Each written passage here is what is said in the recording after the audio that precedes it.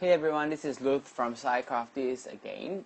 So last week on Alkanes, I taught you the introduction, molecular formula versus structural formula, drawing isomers and nomenclature. So this week in Alkanes 2, I will be teaching you how to draw the simplified or the skeletal formula. They're both the same thing, and the nomenclature again. Now for the last week nomenclature, I'm just teaching you how to name the basic alkanes, the prefix of the alkanes, methane, ethane, propane, hexane, and everything. Now the nomenclature for today, I'll be teaching how to exactly name molecules of alkanes. Alright, so first let's start with the simplified and skeletal formula. Okay, now for example, I give you a molecule of propane. For example, propane is a I really hope you guys have memorized all the prefixes. So propane is a 3-carbon molecule, and each carbon is bonded to 4 atoms. So this is a propane. Now a structural formula, simplified formula, or also known as a skeletal formula. Each carbon is drawn as a vertex. Now don't get what I mean. Propane is drawn like this. Each vertex over here represents a carbon. Alright, but when you draw your skeletal formula, you don't write the carbon. This is automatically assumed as your carbon, and the number of hydrogens is basically how many hydrogens is attached onto that particular carbon, like on this vertex, based on the rule that I told you that every carbon is bonded to 4 other atoms. Alright, so if this carbon is bonded to another carbon, so which means this carbon over here has already 3 bonds, it only has 1 bond to hydrogen. If it doesn't have this bond, it is bonded to 2 hydrogen. So it varies according to the bonding of the carbon. So let's do a little bit more practice. Okay, okay, let me give you this molecule, CH3. So your carbon is bonded to CH3. Carbon is bonded to all your methyl groups. So how do you draw this? So your carbon over here, this carbon right here, I'm drawing it as a dot, and this CH3, I'll be drawing like this, all of them are CH3. But this looks kind of wrong, because if let's say you buy the molecular set and you arrange the molecules like this, it doesn't really align like this.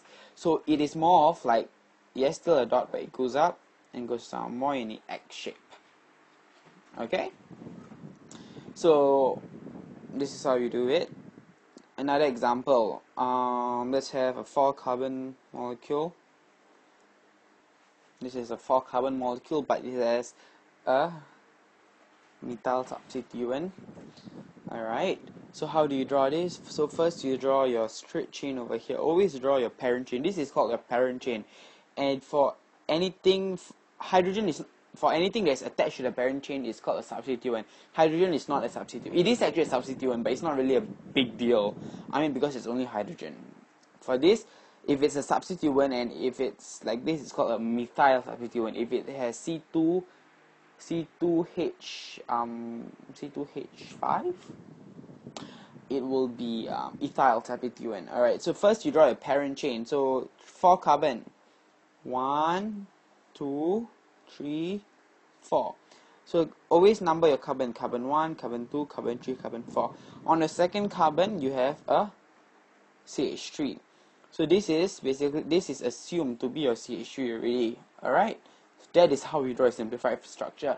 Now I want you to Google how to more exercise on this, because this is something you really need to know when you are doing organic chemistry, because in the whole module you'll be working with simplified structure. You won't be working with this kind of structure, so we'll be working with this. And this is chemistry. This is high school chemistry, right? Which is okay. Also remember your other atoms which are not carbon and hydrogen, and your functional groups, for example your hydroxy, your OH functional group, your amino, and H2 functional group, all must be indicated. Understand? Alright, so for example, if I give you an alcohol by the name of propanol, and this is its structural formula, I've omitted the hydrogens out. to make this video faster. So when you draw this, you're drawing your 3 carbon, 1, 2, 3, and your OH, since it's a functional group, it's a hydroxy functional group, it has to be indicated, so it becomes OH, propanol. So this and this is the same thing. Now, in this molecule, you don't draw your hydrogen. You're not supposed to draw your hydrogen. It's perfectly 100% alright. In this molecule, you have to draw your hydrogen. So this is basically wrong. But I'm just doing this for educational purposes, alright? Now, for your cycloalkanes. Now, let me give you an example. For example, I give you this molecule named butane. So butane is C4H10. So let's practice. Now I'm going to draw all using the skeletal formula. So C4H10, done. That is C4H10. Now, this is called, what molecule is this called? Practice, butane. And look at this, it's a straight chain. It's a straight chain. Now, last week I told you this thing about cycloalkanes. This is a butane, A-N-E, so this is an alkane. So for this molecule, it can be a cyclic molecule. So it can also be like this. Also 4 carbons. Wow, I drew too fast. Now C4H10. Alright. C4, carbon 1, bonded to carbon 2, carbon 3, carbon 4, and back to carbon 1. It's a 4 carbon molecule, and this is a cyclic chain. Cyclic molecule. So this molecule is also butane because it has 4 carbon, but since it's cyclic, it's called Cyclo Butane. So this is an example of Cycloalkane. Oh my god, what's happening to my handwriting? Alright, Cycloalkane. So for example, I give you this molecule over here. Okay, so firstly, when you want to name a molecule, you have to identify the parent atom. So the parent chain is usually the longest chain. Alright, so it is the longest continuous carbon chain. So this is first carbon, second carbon. Now, when you're at this second carbon position, you have to decide whether to go here or here. Which is longer? Definitely here. So it's here. So this is your parent chain. And this is your substituent. So this is how you name it. You name your substituent, then you name your parent. So behind will be your parent. Now for example, I'm going to give you an example. I give you this molecule and I ask you to give the nomenclature of this molecule. How to do it? Now first step is always to identify your parent chain. So it's the longest continuous carbon chain, and then you identify your substituent. So this is a substituent. Alright. So firstly, you have to find your name of your carbon, your parent chain. So this is 1 carbon, 2 carbon, 3 carbon, 4 carbon, 5 carbon. So for 5 carbon, what is the name? Pentane. All this you have to memorize. And this, your substituent, it's only 1 carbon. So its prefix is meth.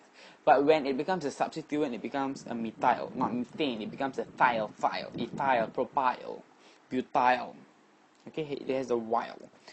And also now you have to know the position. So always number your carbon. So carbon 1, carbon 2, carbon 3, carbon 4, carbon 5. Always name your carbon. Alright, so the nomenclature, which means the name of this molecule, is 3. Always start with the position of substituent. So 3 methyl pentane. So this is a parent chain. This is a substituent. And then this is the position of the substituent. That's how we do nomenclature questions. Now let me give you this other molecule, and I ask you, name this molecule. Give me the nomenclature of this molecule. It looks foreign. It's actually very easy. First step, what I said, find the parent chain. The parent chain is the longest continuous carbon chain. So this is carbon 1, 2, 3, 4, 5, 6. 6 carbon, what's the name? Hexane. So basically the name ends with hexane. Now you find your substituent now. This is your substituent. You have two substituent now. And each of the substituent so are both methyl substituents. How do you name this? Always, as after that, always name your, number your carbon. Alright. Always number, right, in such a way that your substituent is nearer to number 1. You don't want to number here 6. If you number here 6, you number here 1, your first substituent is very far away from your number 1. You want the substituent to be nearer as number 1, nearer to number 1 as far as possible. Okay, so that is all wrong. This is the right way. After you have numbered your carbon, so you know you have methyl position at carbon 2 and 4, so you start with 2, 4, 2, 4. And you have 2 methyl, therefore it's dimethyl. You have named your substituent now, you name your parent chain, hexane. So the name of this molecule is 2,4-dimethylhexane. Now one last example. This molecule over here, now look. This molecule is slightly different, but the steps are still the same. First, you find a continuous parent chain, which is your longest carbon chain. Alright, so basically